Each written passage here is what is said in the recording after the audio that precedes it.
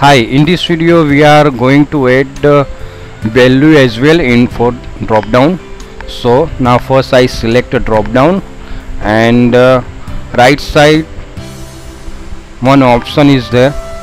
We can also add the option label. So currently option label is Java, PHP and JavaScript, and value is manually write Java, PHP and JavaScript. So if you want to only add values for this drop down, then here disable option label, and if you want to add option label as well as its value, then allow option label. So these options are available. Now we are going to run this project. Now project is successfully running. So here we can see that Java, PHP and JavaScript, its label is loaded. So this way we can add the options label and its value.